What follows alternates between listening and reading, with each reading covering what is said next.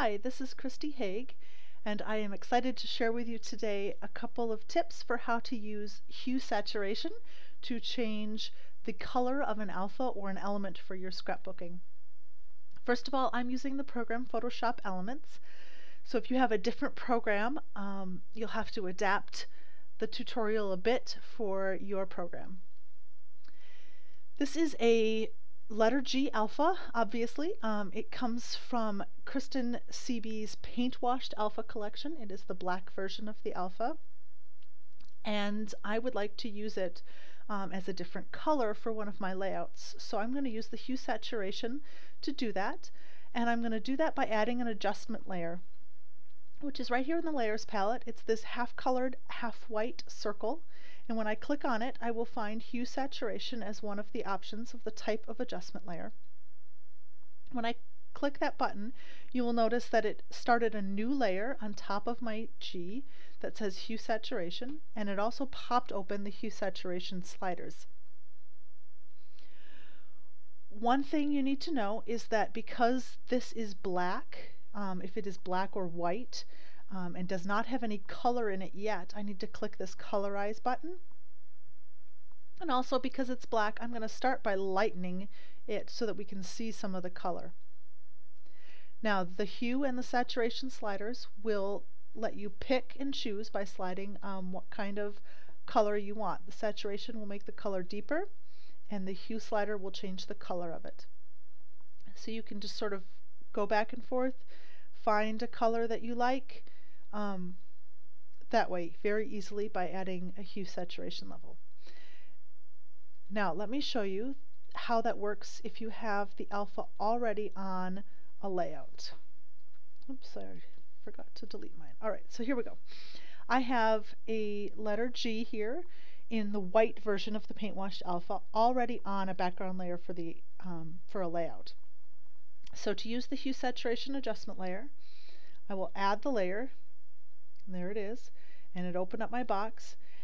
But you'll notice this time if I start sliding my hue saturation, it is changing the whole layout. And the way I fix that is by coming back down here, making sure I have the hue saturation layer selected, and I'm going to hit Control G, or if you have a Mac, Command G, and that clips this layer to the one below it. So now when I go ahead here, I click the Colorize since it's a white, and because it's white also I need to darken it to see the color. And I go ahead and use my sliders.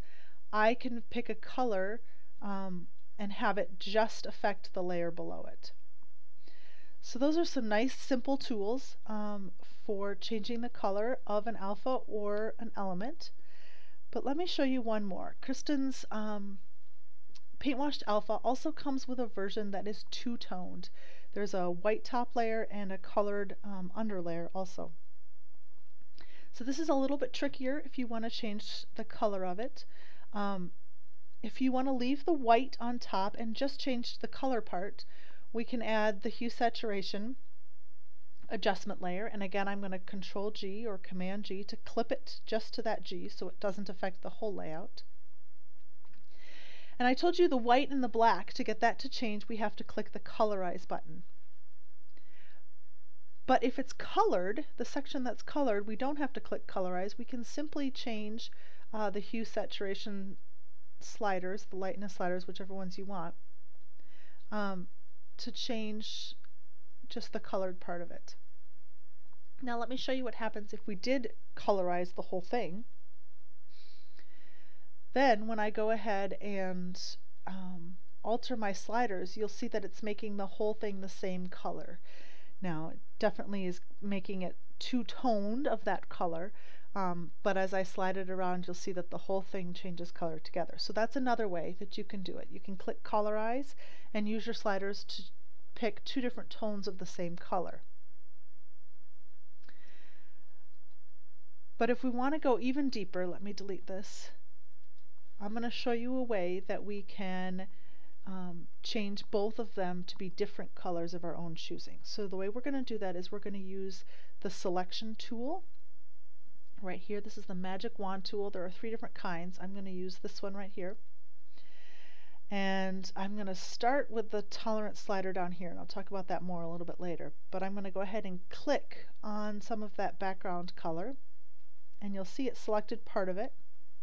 I could go and click on all the different parts, but that can get a little tedious, so there's a quick help here under Select. You can go down and find Similar, not similar layers, just similar, and it will select in that layer all of the different areas that are that color. Now when I go ahead and hit my Hue Saturation Adjustment layer, and I'm going to clip it again, Control G, clip it down, I can pick and choose to find the color that I want that background layer to be. Now you'll notice something different happened on the Hue Saturation. Most of it is black. Just the area I selected stayed white, which means that any changes that I make in the Hue Saturation will just affect that section that is white up here, which was the colored section here. So now I'm going to go and do the same thing for the white section. So I click back on my alpha layer with my magic wand tool selected. I'm going to click on here, and you'll notice that it didn't quite get all the way to the edge. You'll see that it kind of has two different shades of white there that I want to get, and that is where the tolerance comes in. When my tolerance is low and I click on a white area, it's going to pick just things that are exactly the same color. What I want it to do, I'm going to deselect that. What I want it to do is to pick up things that are exactly and pretty close to that same color. So this time when I click on it, you'll see that it selected all of those different areas. So now I go and add an adjustment layer again, Hue Saturation, and this time a different area is selected as white on my Hue Saturation level. And because the alpha part is white, I'm going to colorize it and darken it. And now I can use my sliders to pick and choose exactly the color that I want for the top part of the alpha. So there you have it. That's a bunch of tips for how to use a Hue Saturation Adjustment layer to change the color of an alpha or element for your layout.